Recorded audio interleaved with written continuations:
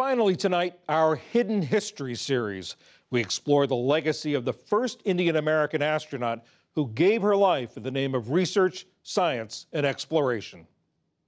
Dr. Kalpana Chawla, also a rookie mission specialist. In 1997, Kalpana Chawla realized her lifelong dream of traveling to space.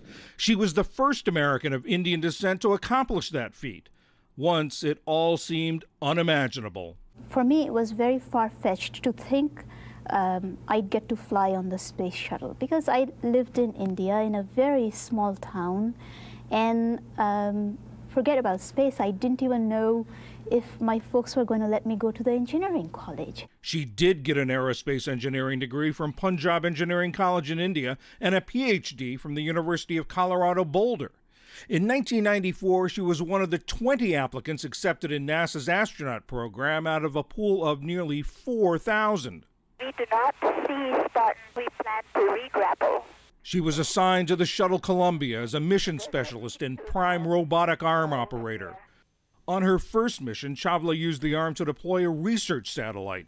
It was intended to study the sun, but malfunctioned. On her second mission, she oversaw research on the impact of low gravity, ranging from crystal growth to cancer. But on the return to Earth on February 1st, 2003, just minutes before it was to land in Florida, the Columbia disintegrated, killing the entire crew.